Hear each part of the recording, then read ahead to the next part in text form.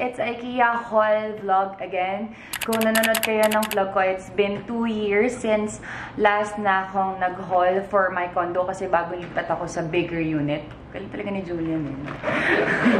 So right now, ang dami ko ulit pinamili. Pero for organizing na kasi syempre, no, marirealize mo rin after 2 years, ang dami mo nadagdagan na damit, or ang dami mo nadagdag na gamit, or nabago. So, eto, may mga pinagbibili ako na sana ma-organize na talaga. Because really, my problem is my dresser, yung walk-in closet ko. Sobrang nahirapan na ako lagi, lalo na sa hangers. Kaya ngayon, ang dami kong biniling hangers. Look, hangers. Hangers pa more. I think bumili ako ng 80 pieces. Para lang sure. And also sa bathroom ko, i-organize ko yung mga toiletries kasi sobrang daming PR kits pero ginagamit ko din naman lahat yun. So, para mas ma-organize. And I'll show you yung before and after. So, right, I'm gonna show you the before. Tapos, ayusin natin all together yung mga gamit ko. So, ayan. O, diba? Kamusta naman ang kalat? Actually guys, di talaga ako nito kakalat. Naiinis na ako kasi ubos na yung hangers ko. So dito ko na muna sila nilalagay. And since pinlano ko na talagang mag-IKEA, ayan. So ito, hindi ko pa rin na-organize. Kaya bumili ako ng mga organizers rack yan. Ganyan. Para mas ma-organize natin yung nasa itaas. Ganyan. Even here, grabe. Sobrang dami. Baka magkulang yung isang araw for me to organize everything. So guys, let's start organizing.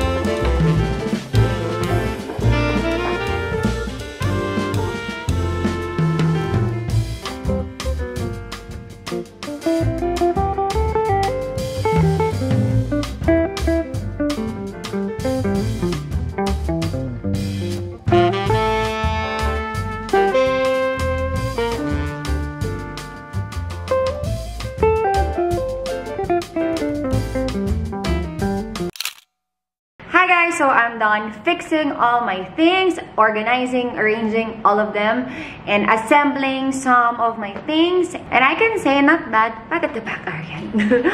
Grabe, medyo time-consuming lang talaga siya. Medyo matagal siya gawin. I think it took me like 3 days to do everything alone. Better if you have someone with you to like help you organize everything. But ako lang kasi mag-isa. So, I'm gonna show you the results. And for my first assemble, this side table, glass table siya, pero super mura lang niya sa IKEA.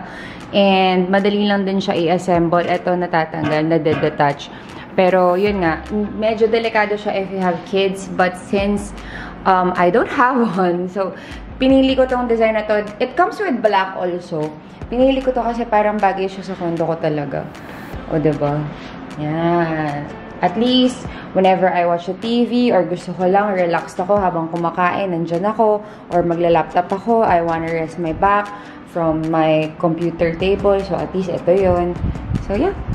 And for my next na in-assemble, actually, madali lang siya. This clothes rack na sabitan, ganyan, where you can hang your clothes, or your bag, or your cap, or something. Actually, put it malapit sa door para if ever, kasi like kung ginagamit o maalis ako, nilalakad ko si Julian, I use my cap, and then syempre face mask, which I use 2 times or 3 times, ganyan. Don't judge. Ayan, so, ayan, may bag din dyan if ever. Sometimes may payong. So, ganyan siya. Medyo takaw lang siya sa space over here. Kaya, okay din naman na may sabitan ka na lang dito, nakahang, diba? Kaso ayoko nang mag-drill, magbubutas pa ako. So, yun yung better. And for my sink, ayan, nagamit na natin. It's from IKEA also. Pwedeng ganyan-ganyan siya. Mamumove mo. And ito, basically, yung mga frequently used kong toiletries with sunblocks and yung pang solution, hairspray, makeup remover, ayan, yung mga ganyan. And let's go here. Tada! Actually, kumonti na siya kasi syempre nagamit ko na. Pero at least, mas spacious tignan. Hindi siya yung tambak-tambak lang. And also, I put my Drunk Elephant Essentials over here. Ang ganda niya tignan there. Colorful. And yes, yan nga po ang second house ni Julian. Kapag nilalamig siya sa aircon, dito siya pumupunta sa dresser ko. Ayan. So, it's super organized na. I changed also my hangers. Before, medyo colorful pa yung hangers yan. But right now, it's all black na. Binigay ko na kay mommy yung mga hangers ko. And I separated actually all the jumpsuits. Basta lahat ng mga haba dito. And all the dresses over here and here. Ito, most likely, yung mga terno-terno. Yung mga co-ords, ganyan, with pants, with skirt, or anything, ganyan. So, here naman, Juliana, excuse me. So, here naman, all blouses, tops, everything, ganyan.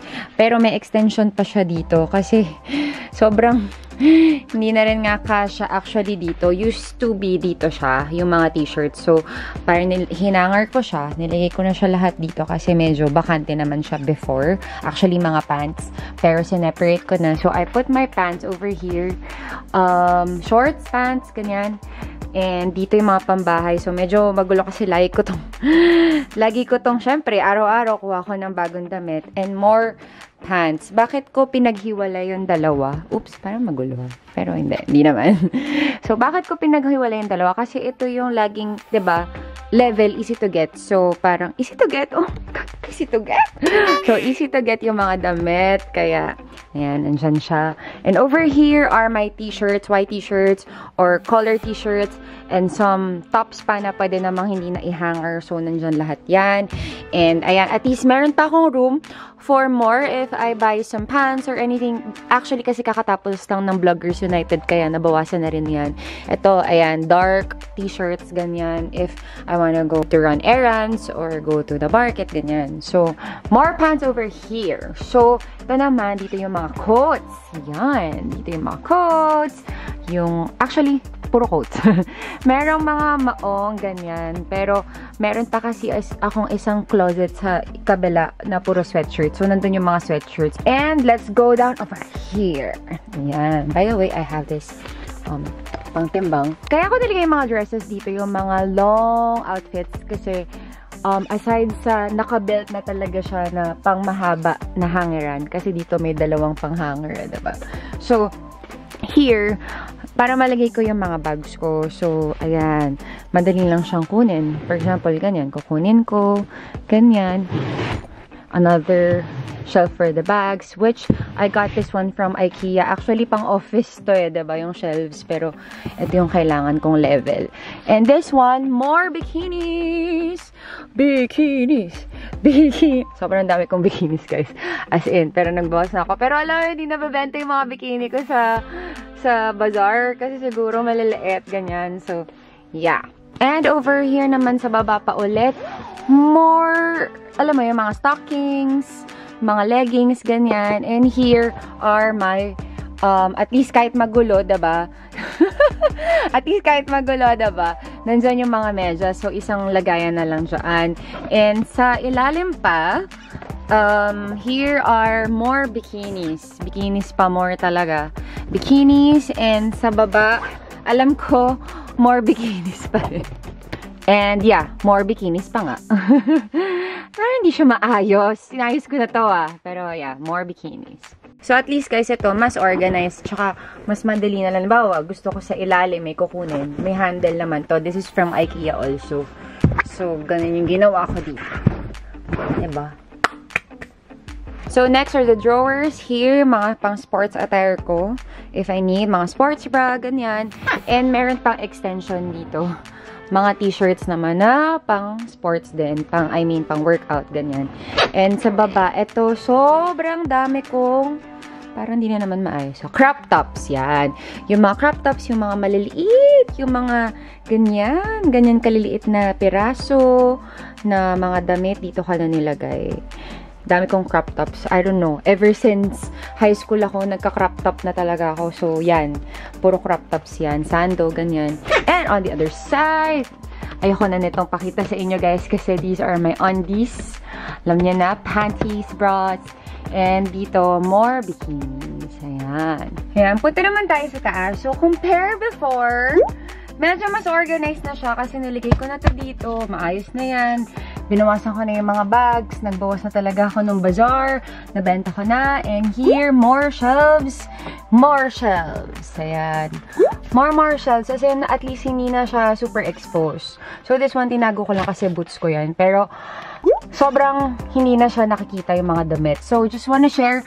Ang hirap pa ipakita. But, here are may panglamig. Yung mga puffer jackets over there. All winter. Ito lahat. So, ito, mga scarves pa ata. Scarves, more winter clothes.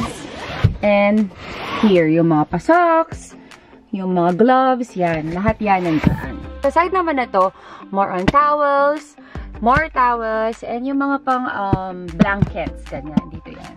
And here, more clothes! Ang masaklap nga lang dito, baka hindi ko siya masyadong nakukuha, hindi nagagamit. So, more on jogging pants, more on sporty pants, and the skirts, more on skirts, more pang bottom, ganyan. And on the other side, more sportswear ata to. Alam ko sportswear to eh. Ayan, diba? Look at that! Super organized! Yeah, and that's why I like this condo because it has this built-in closet na. So, I guess I'm done and thank you so much for watching. By the way, what I'm wearing right now is Love Bonito. Love Bonito. Actually, maluwag nga ito eh kasi small. Yung kinuha ko that pala extra small. I overestimated myself. Diba? Over? Under. And if you have any questions, let me know. And if you have any suggestions of vlog, kasi nauubusan na ako. May mga travel vlogs pero hindi ko pa in-upload. But let me know. I'm here. I'm Arianne Bautista. Goodbye. Adios. Bye.